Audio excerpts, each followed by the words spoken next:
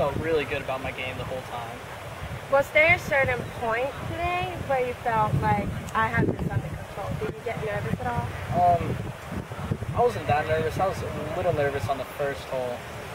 My playing competitor made a birdie, and then I made a long putt on 9 for birdie. Made a good par putt on 10. Pulled out for eagle on 11. So wow. Was there any special aspect of your game that went really well, like your putting, or was it just overall? My short game was really good. My putting was not so good, but my short game really covered for it. Okay, did you have any goals coming into this event? I was just trying to prepare to play each shot to the best of my ability, and I really wanted to do the things I've been trying to do with my mental coach, and I did that very well, and I think that's why I played so well. Yeah, obviously it was awesome for you on the car bounce. Was there a hole today that really got you going at all?